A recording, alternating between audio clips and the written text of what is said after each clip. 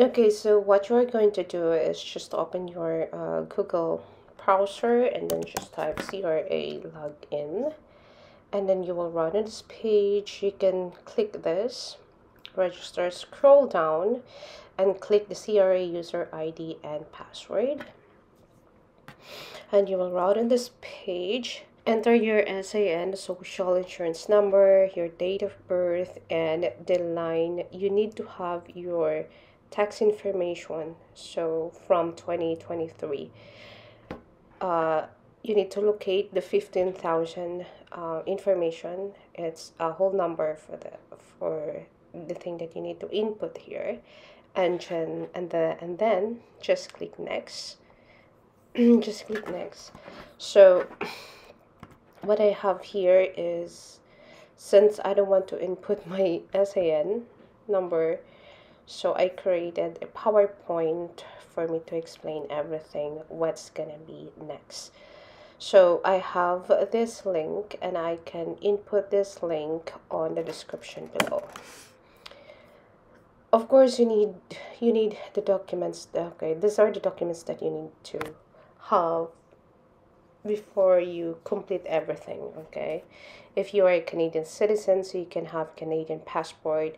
If you're not, you can use your Canadian driver's license or Ontario photo, or if you're not in Ontario, you can have your valid ID. Okay, now after you click the next thing, you need to verify. So these are the verification option.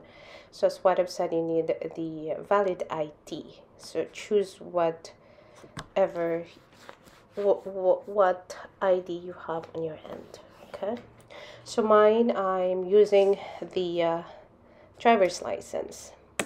The next one is and once you click, or once you have your valid ID or enter your you choose the verification.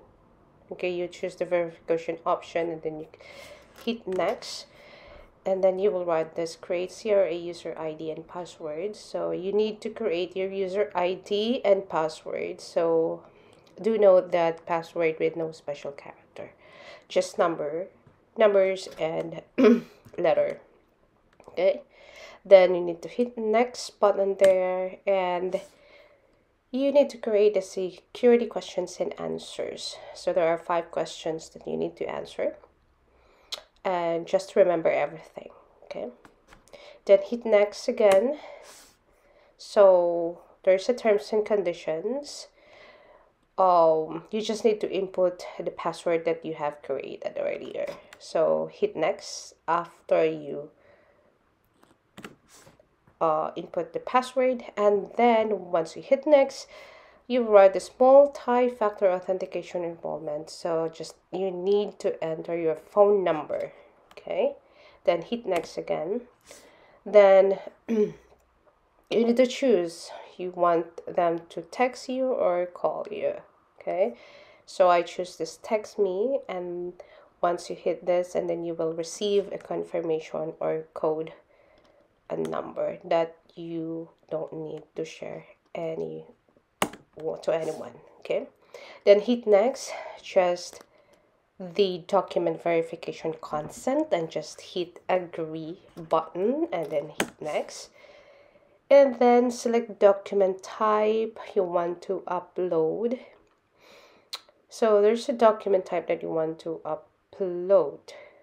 Okay, the driver's license or the passport or whatever ID or valid ID you have.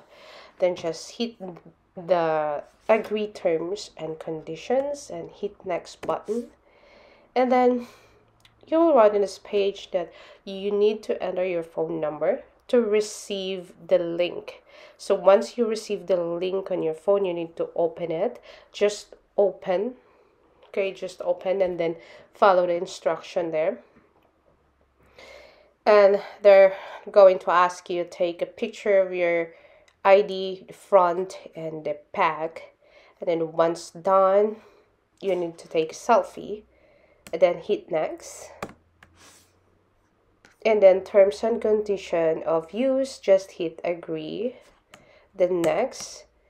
Then you will see your account. So once you see your account, there is a one last thing that you need to do. You need to register your email for the important notification and click the register your email button. Then click the correspondence reference to the electronic mail. Okay. Once you hit that, click next, and then that is done. Alright, so once you agree the electronic mail, you're not going to receive any physical mail now. So that's it. It's very easy, and that's done. Thank you for watching and have a good day.